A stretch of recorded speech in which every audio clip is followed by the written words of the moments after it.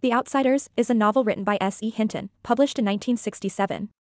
The novel is set in the 1960s in a small town in Oklahoma and follows the story of a group of teenagers, divided into two social classes, the Greasers, a group of poor, working-class boys, and the Sox, the rich, privileged kids. The novel explores the themes of class conflict, friendship, loyalty, and coming of age.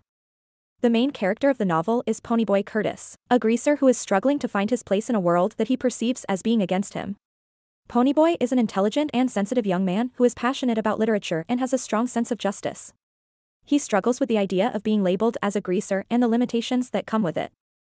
The novel follows Ponyboy and his gang of greasers as they navigate the challenges of growing up in a world that doesn't understand or accept them.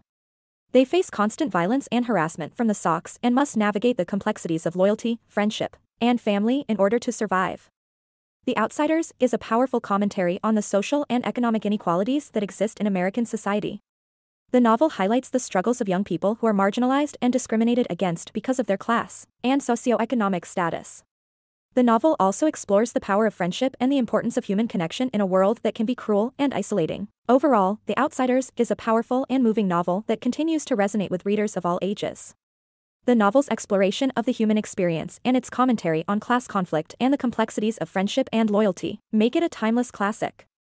The novel is a reminder of the importance of compassion, empathy, and understanding in a world that can often feel divided and hostile.